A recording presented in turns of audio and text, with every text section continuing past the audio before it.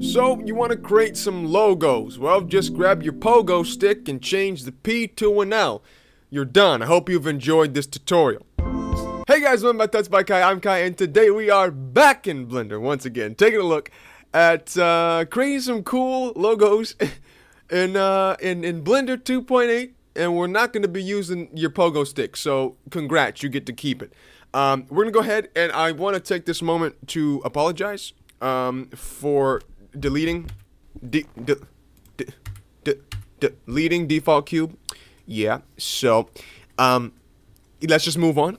I'm gonna hit Shift A and add in a mesh plane, and this plane is gonna be what's gonna help us out a little bit. I'm gonna go ahead and use my middle mouse button to pan around my scene here, zoom on in by scrolling it.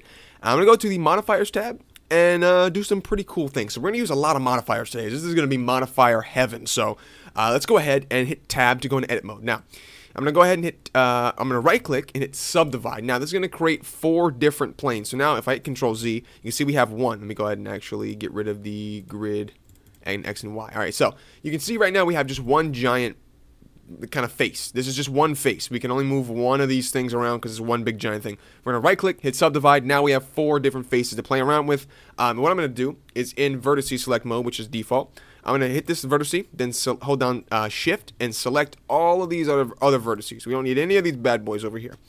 Hit delete vertices. Now we only have the top left hand corner, or you can do the right hand corner, you can do the bottom, whatever. But the easiest way is this way because you'll see when we add the modifiers. Alright. So, I'm going to add modifier, and actually we're going to go out of edit mode by hitting tab. So hit tab to go out of edit mode once again. Add modifier, and the first one we're going to do is going to be a mirror modifier. Now we're going to go ahead and make sure this axis says X, and we're going to make sure it says Y. So I'm going to check both of them. So now if I hit tab and go into edit mode and grab this point, then all 4 of the points change, which is super coolness, right? I'm going to go ahead and hit tab to go back out of that once again. Alright, now we can downsize this modifier because we don't need that anymore. We're just a little arrow. Hit the little arrow and it goes away.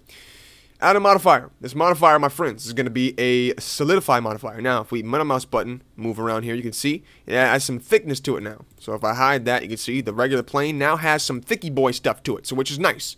We'll go ahead and turn the thickness up a little bit to maybe 0.6, 0.15, 0.15 meters. Yeah, something like that. All right, so now I'm going to change the offset. So if I have my grid floor back on, you can see that if I middle mouse button pan around here, it's actually weighing to the bottom. It's actually pushing the thickness to the bottom. So you see that's not really what I want.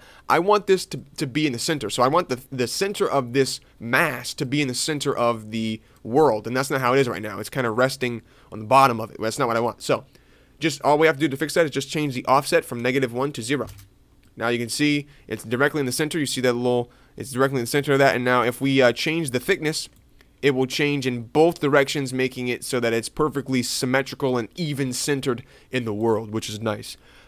So let's go ahead and turn on even thickness, and now we're going to be pretty much done with that. Now I don't want this to be too thick, so let's go ahead and turn that back to 0.15. I think that looks pretty good. Maybe just 0.1.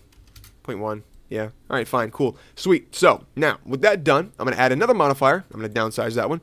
Hit add modifier, and this modifier is going to be a what is it doing? Oh, bevel. A bevel. All right, let's start over again. Hey guys, no, I'm joking. We're gonna add a bevel modifier, and the segments we're gonna bump up to 5, which is pretty nice. We're gonna change the profile all the way up. No, not all the way up. Almost all the way up. Somewhere about maybe. We'll do maybe 0.52. 0.52, 0.57, 0.57 looks pretty good. All right, let's do 0.57 for now. And then we'll go ahead and turn the width up. Now the width usually, well actually, we're going to put it all the way down first actually. We're going to put it on 0 and then just tap it once. And then that's going to go to 0.001. Now you can see we have this very, very, very sharp edge thing, which looks really great. It has a very nice kind of just softer edge to it rather than that. So I don't want it to be super round like that. I just want it to be not harsh and sharp like that, so we'll make it a little round, which is nice. Now you can see if I zoom in here, we have some vertices. You can see some faces, which doesn't look the best. I'm going to hit period so we can zoom in easier. There we go.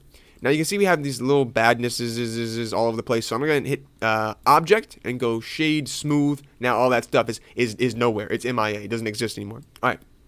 Now, I bet you're wondering, how are we going to make some logos with this? Now, we're done with all that crud, all that nonsense. How are we going to fix this up? We can go ahead and hit tab here, and I can see it's difficult to kind of see what's going on here, so I'm going to recommend just grabbing 2 of these sides here. I'm actually going to go ahead and double tap A to select everything.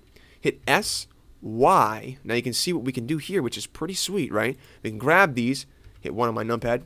Now we kind of have this like little equal sign, right? So SY kind of scales on the Y axis, which is nice. I'm going to go ahead and select these 2 vertices by holding down Shift, these 2 right here. Hit E to extrude them, and make sure I hit X to make sure it moves flat. I'm going to hit 7 to go into the front-facing view. And then I hit GY to move them kind of up like that. Maybe hit E to extrude some more, EX, and then GY. Move some stuff around. Now the middle, so you want to be careful because the middle you can actually take away from each other. So if we go to the mirror modifier and turn clipping on, then that won't happen anymore. So now I can't, no matter where I move this, it's going to stay together. If clipping's on, if I don't do that, it's going to be like that, which is not good. So let's move that up a little bit. Hold down Shift, select both of these right here. Subdivide, right click, subdivide. Sorry, right click, subdivide. Now you don't have to follow this exact like actual design. I'm just making a design that I just think looks cool. I mean, you can literally do anything at this point. This is the end game, guys. This is the end game. But you don't want to go overboard with this. Like, if you do that, it's going to start getting messed up, you see. So, just try and keep it to where it's not getting messed up. This looks like a bat wing. It looks like a bat wing right now, guys. I got to tell you. It looks just like a bat wing. Now, I do want to pull these back together, so we'll go ahead and hold down Shift, select all of these, as well, just these 2 rather, and then hit G, Y, move them back together, which looks nice. And this kind of looks like a crab now, guys. I'm getting crabby vibes, getting Krabby Patty vibes, guys. I'm gonna move that up because that looks kind of cool. This looks kind of sweet. I like this. This is really abstract, kind of just cool looking stuff. I came up with this and I was like, this looks pretty sweet. I'm gonna do a tutorial on this. Maybe something like this. This is kind of like a batarang now, guys. Now, what am I doing now? I'm just making Batman all day today, guys. I gotta tell you. We'll just go ahead and over here on the side, select these 2, subdivide. I'll pull it in. Oh, this is just a batarang now, guys. This is just a straight up batarang. Oh my goodness gracious, guys. I've created the batarang. I've created the batarang on accident. It was completely accident. I swear I didn't do it on purpose. I can see some lines here, which I don't mind that much because I think it looks pretty cool. But what we can do is go back to the modifiers tab, and we can go to bevel. And now under bevel, you can see we have these limit methods. So the best combo I think I came up with earlier was angle and width. So if you can see the edges, look at the edges here. So the edges are kind of messed up right now. If I have this on angle and offset, but if I have this on angle and width, that kind of goes away. So angle and width is what you're going to want to go for if you don't want it to look like that.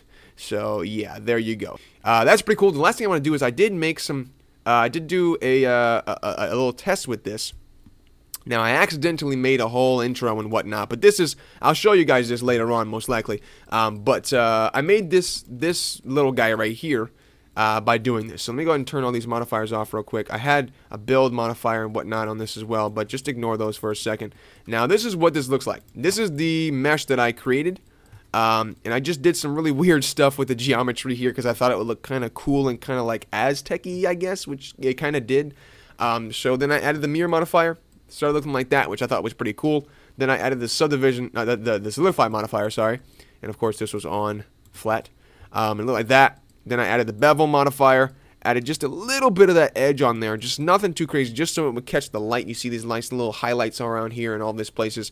Then I, of course, put on object shade smooth, and then something like that, which was cool, because I like the little hard edges with this, because it looked like an emerald, which is what I wanted to look like. Then I added the build modifiers, and it looked like this once everything was said and done, which I just thought looked really, really swell. And like I said, I'm going to be doing something about this probably a little later on. But for now, I just really wanted to cover this cool way to make these awesome shapes. Maybe you needed something really quickly. I thought it was pretty cool because I did come up with this. But yeah, so that's going to be it for today's tutorial. Hope you boys and girls enjoyed it. I'll see you in the next one. But until then, bye-bye.